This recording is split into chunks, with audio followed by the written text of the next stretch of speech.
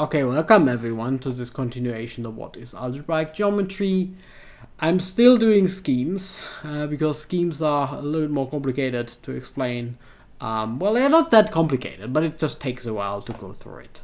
In particular, I promised the topology on it, and I'm going to tell you about the topology now. And then, in order to understand our main example, our running example, which I don't pull up today, we actually want to understand something slightly different than Spec, which is usually called proch, which roughly is, Spec is the affine one, proch is the projective one. So that's what it's supposed to be, but not today. So today we'll just focus on the topology on the affine world. So just as a reminder, we had this idea of Spec R for a ring, the set of all prime ideals. And yeah, it was just a set. And the scheme, by definition, is that plus the Zariski topology. I'm going to explain the Zariski topology in this picture. And yeah, we had this motivation in the last slide. So today, Zariski topology for the set of all prime ideals. Okay, set of all prime ideals. That's what we want to do, and we want to put a topology on it. Yeah. And let's just give you an example of how the prime ideals look like in the easiest cases you can imagine, complex numbers or real numbers and polynomials in them. Okay, prime had this funny definition, but essentially you can think of prime, you can't decompose any further, which is true in a lot of examples. It's not true in general, but it's true in a lot of examples, in all examples I have in this video anyway. And the prime ideals are then spent by the primes. Okay, so what we are looking for in Cx and Rx are every polynomial that is not decomposed, that doesn't decompose any further. Ignore the zero thing. The zero thing is always prime in the setup. Ignore it. So then for complex numbers, well, how can't you decompose a polynomial anymore? If it's linear, sure, you can't decompose it any further. But if it's degree 2, whatever, something like this, ax plus b, this is an a, plus b, you can always just factor it in its two roots, whatever, a1, let's say, and a2 are the two roots, and then you're done. And they're always complex numbers. You can always factor them. Similarly for a degree 3 equation, similarly for a degree 4 equation. So in the complex field, in the complex polynomial ring, the prime ideals are simply the linear factors, and that's it, because you could always otherwise factor it finer, right? You could always find a root, pull it out. In the real case, the prime ideals are a little bit more exciting. So they're of course either those, that's as before, fine. Now a is a real number instead of a complex number, but anyway, it could also be a degree 2 equation, because whenever the degree 2 equation has honest complex numbers, and there was no reason to do quotation marks, has honest complex numbers, which are not real numbers, then it's actually prime. You can't factor it any further. Yeah? So over the real numbers you can't, because you just can't, well, they're complex numbers, you can't play this trick. And this happens as this discriminant is negative. It's kind of an easy, well, you know how to solve an equation of degree 2. If you do that and this guy is negative, you get some negative root, and that's usually a complex number. That's always a complex number. It's always a complex number. And yeah, if you have a degree 3 equation, well, degree 3 kind of means it kind of starts, this is a graph of a degree 3 equation, starts at, let's say, minus infinity, and it ends at infinity. So by some kind of intermediate values theorem, you will find a real root. In this case, we have 3 real roots. As soon as you find a root, you split it off, get something final.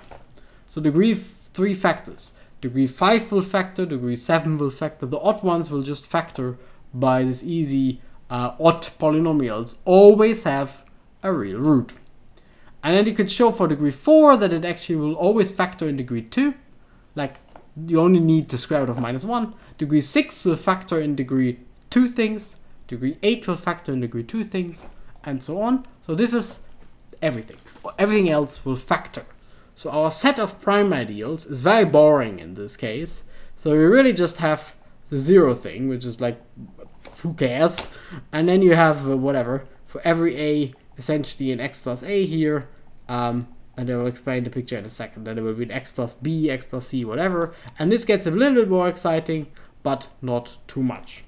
And yeah, again, I should say that the real reason is that we really care about two variable things in algebraic geometry, or more variable things. And the one variable case is usually boring, and in this setting, it's not that exciting. All I said on this slide is essentially the fundamental theorem of algebra. Just for the real numbers, it gets a bit more complicated, but not too much.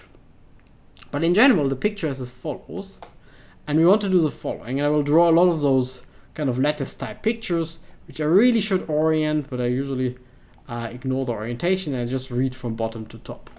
So the set of ideals actually forms something nicer than just a set. It forms this type of poset structure, the lattice type structure, where every error here is given by inclusion. So if this is a Q and this is a P, then all I'm saying is P contains Q, right? So that's all it's saying. And every dot here represents a prime ideal. It doesn't matter what the ring is in this case. Every dot represents a prime ideal. Every edge is some form of inclusion. And what we will be looking at is something bigger than a given thing. Because you can somehow say, well, it's kind of an easy algebraic exercise, that if you take, well, start somewhere and you take everything that is bigger in this order, then they will form a topology. You can just verify the axioms of a topology. And that is exactly the risky topology that we put on this kind of spec thing, right? So here's a picture of spec, of some ring. And all I'm saying right now, let me repeat it, it has more structure than just a set. It's a poset, and we will use this poset structure to define a topology by going upwards in the picture. That's what we are going to do right now.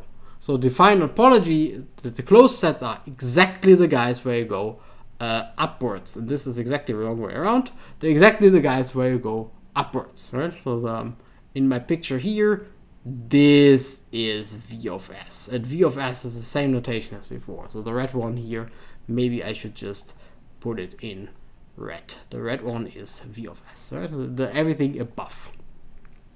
And this defines the closed sets. So again, careful, risky topology is usually defined over the closed sets. So if you want to verify that this defines a topology, you need to verify the axioms of closed sets in a topology, not of open sets, closed sets. Anyway, you can just do that, keeping this picture in mind. It's not ultra difficult. So this defines the topology, and this is the risky topology on this beast spec R. And that and indeed can verify that this is the risky topology. It's kind of an interesting thing. So again, I like to really just draw a graph usually, or whatever. So if this is a bad color, I can just change that to maybe something black, which is easier to see. So every point, as I said, represents a prime ideal, and then there will be some arrows somewhere, pointing from somewhere to somewhere, something like that, whatever. Something like this. Okay, fine, something like here, nicer. And the closed points, kind of fun here is, kind of a little bit different from what you're used to. Points don't need to be closed. Points are closed exactly if they are at the top of the chain. And a point is just the prime ideal itself. And at the top of the chain, because then the closed set associated to it is just itself.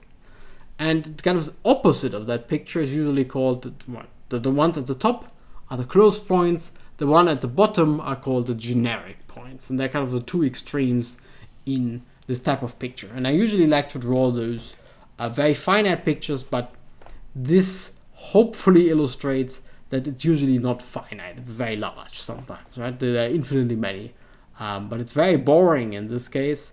So here, all of these ones are kind of maximal, so all of these ones are closed. Here, all of them are closed as well. But in general, it doesn't need to be the case. There should be points which are not closed at all. Yeah, and this is kind of the picture I have in mind. So in this risky topology, this one is a good picture. We always go upwards, and the closed sets are everything that you catch if you go upwards. And I should make this picture, as you can see here, all of these points are included, right? This point, because here's an edge, this point, because here's an edge, this point, because here's an edge. and then you can just take the double edges if you want to go to the top point. So everything above, those are the closed sets in this topology. So let me give you an example. So here is a picture of Zx, right? Not Rx or Qx. Rx and Qx are too easy. Somehow they get a little bit boring. But if you do something like Zx, it already gets more interesting. Because here's a classification of, not so difficult to show if you want to do it yourself, the classification of prime ideals in Zx. Okay, 0, fine. I always like to ignore 0. Sure, 0 is a prime ideal. And then fx for an irreducible polynomial, you can't split it further, the irreducible polynomial. Or p, where p is a prime number, yeah, well, looks right. Or you could put them together under the condition that f is also irreducible mod p.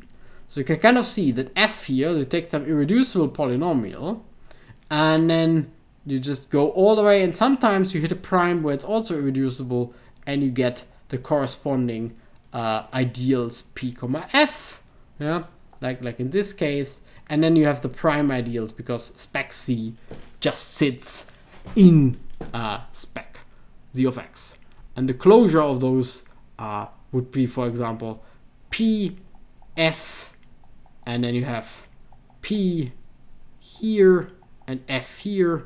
So yeah, pf is the maximal one, pf is was a closed point in this space.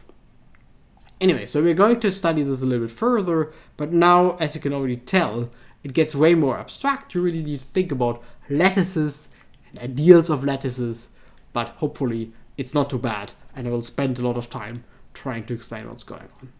Anyway, I hope you enjoyed this video, and I also hope to see you next time.